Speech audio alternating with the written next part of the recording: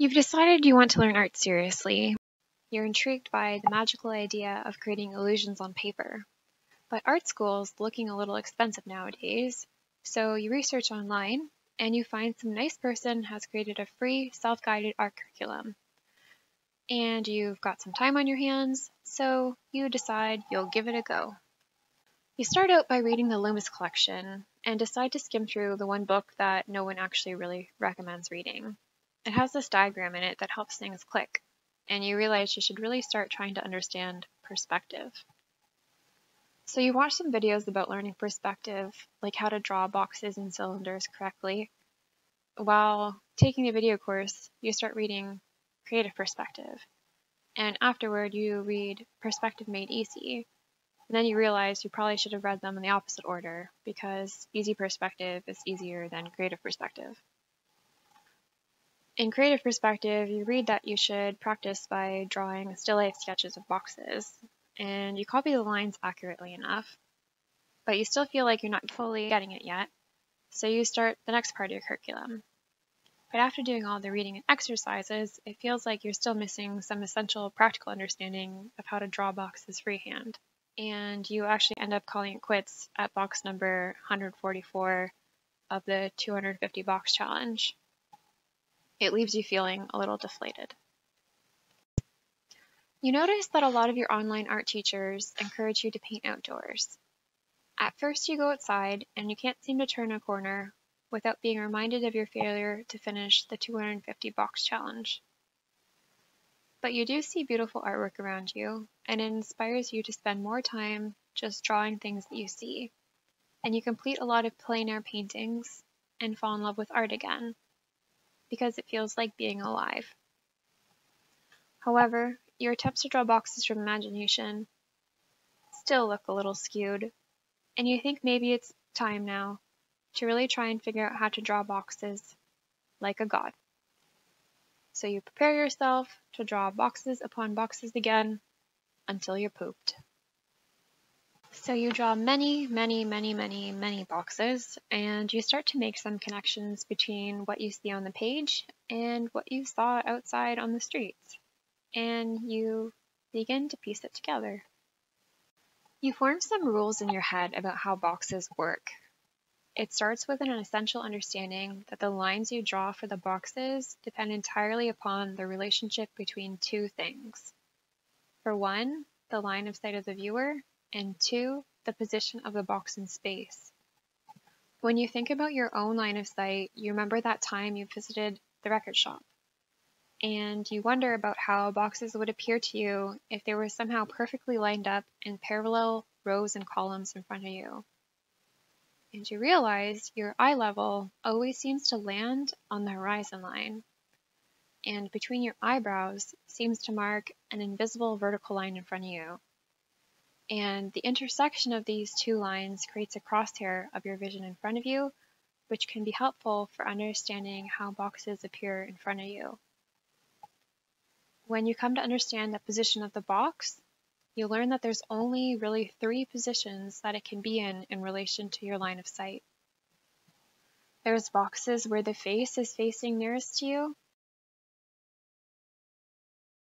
There's boxes where the edge is facing nearest to you. And there's boxes where the corner is facing nearest to you. You start to explore the rules of these 3 box orientations further. The first type of box has its face facing you. So its front face is pointed directly at your eyes. And you can see its front face, but no others unless you're looking through it somehow. It's the most simple, perfect box to draw because it's just a square with all the corners pretty much at right angles. In our perfect wall of parallel boxes situation, it sits in the middle of your crosshair of vision. So you'll notice that it stretches above and below the horizon line and to the left and right of the vertical view line. This box orientation is usually seen right in front of you.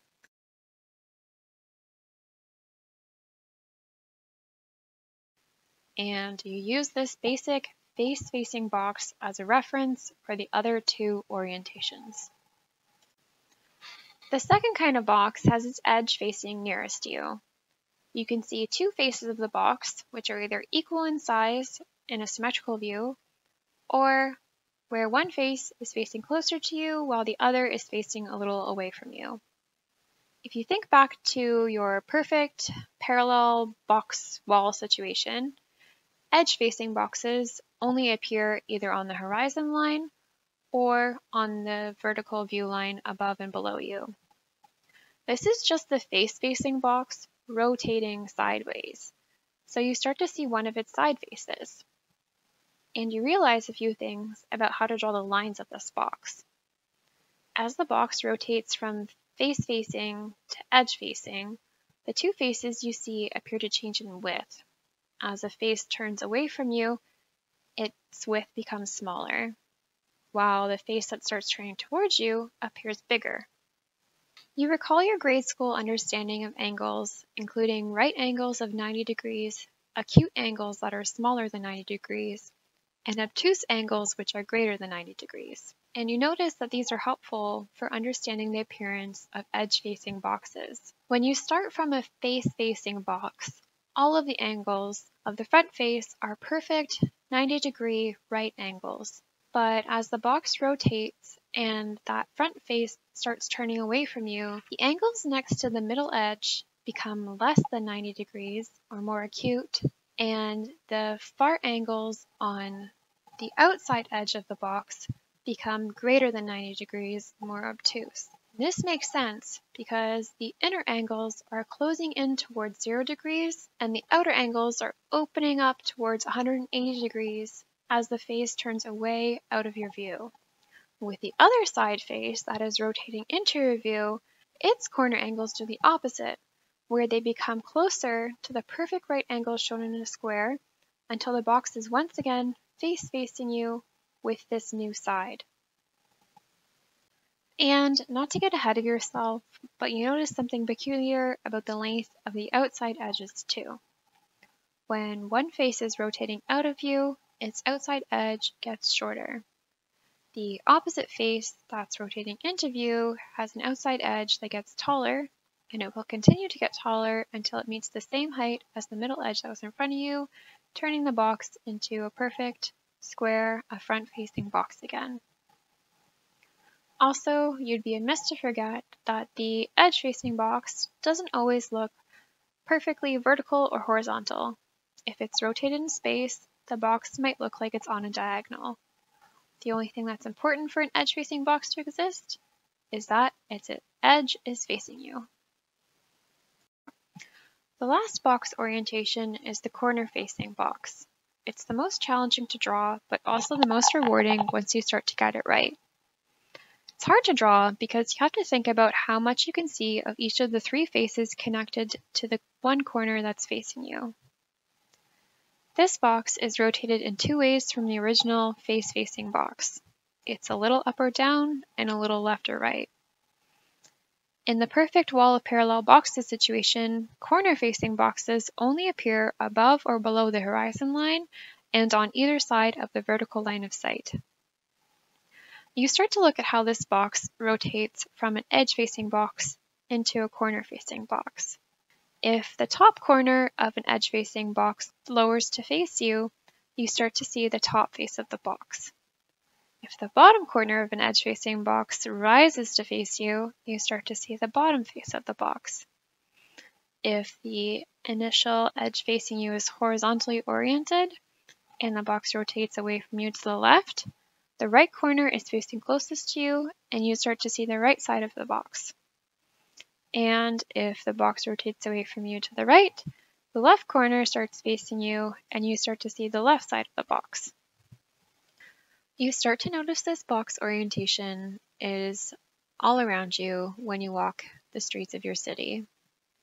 And you become intrigued to notice the specific things that happen to the geometry of corner-facing boxes as their orientation changes in space. Like when you look up from the horizon line at a stack of corner-facing boxes, the one nearest to the horizon line has less of its bottom face showing than the box that is highest up above you. And now you seek to describe more of the math involved in drawing corner-facing boxes. You notice how the angles of the box change as it shifts in orientation. There's 12 angles to keep track of on a corner-facing box, 4 angles for each face. Knowing this, you come up with 4 easy rules for corner-facing boxes. These 6 angles are always greater than 90 degrees or obtuse. These 6 angles are always less than 90 degrees or acute. And the angles around the corner that's facing you are less extreme or closer to a perfect square's 90 degrees than the angles around the edge of the box, which are more obtuse or more acute. Finally, whichever face of the box is closer to your view will be closer to a perfect square with 90-degree angles around it, and whichever faces of the box are oriented away from you, they will be more distorted with more extreme angles.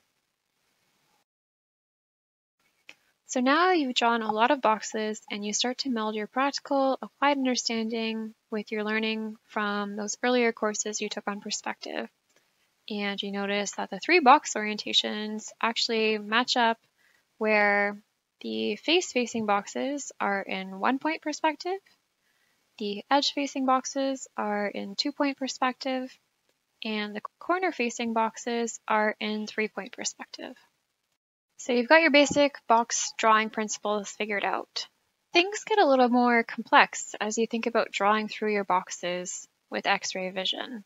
And you realize you want to figure out where the box's hidden faces, edges, and corners are when you can't see them on the opposite side of you.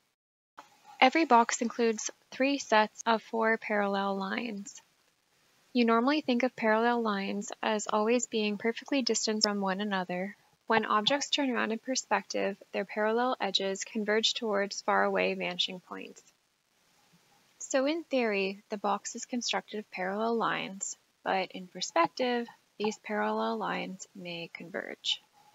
Actually, you realize how every box has 3 pairs of matching faces, and with those 3 pairs, 3 groups of 4 parallel edges that connect one face to another. When you draw through a face-facing box, it's not too hard to figure out that the face farthest from you should also be square like the one that's facing you.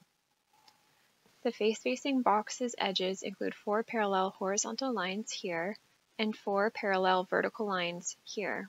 If you wanted to, you could think of these parallel lines as going towards infinite vanishing points on either side and above and below the box, which are so perfectly far away that they cannot converge. In the face-facing box, these 4 edges recede towards a vanishing point far away behind the box. When you draw through an edge-facing box, you need to consider where the far edge is in relation to the one that's facing you. If the edge facing you is exactly in the middle with an equal view of 2 faces of the box, the far edge will be in the middle too, hidden behind the near-facing edge. But if one face is rotated more into view, then the far edge will appear behind that face. Depending on how much of the face you see, the far edge will be either close to the midline or farther towards the side if you can see more of the prominent face. Edge-facing boxes have 1 set of perfectly parallel lines and 2 sets of converging parallel lines that converge towards vanishing points on either side of the box.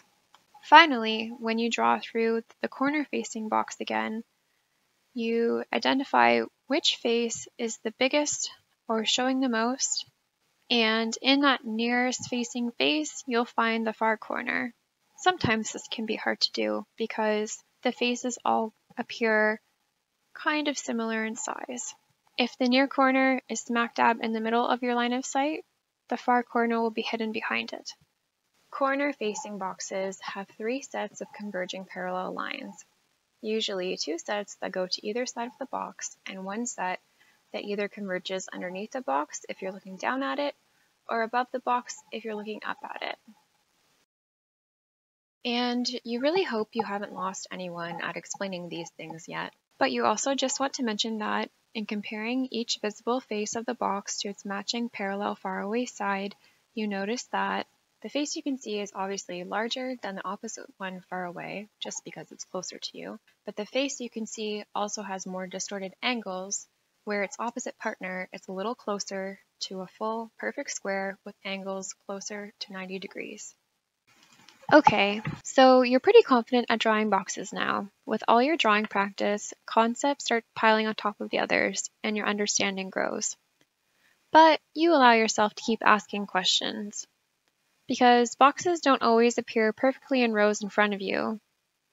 Although they might, usually they are rotated in random orientations all around you. Boxes might be nearby and huge with dramatic angles, or far away and small, looking a little more earthbound. You're pretty sure this has something to do with the distance between vanishing points. Boxes might be near and far in the same image, impacting their apparent size.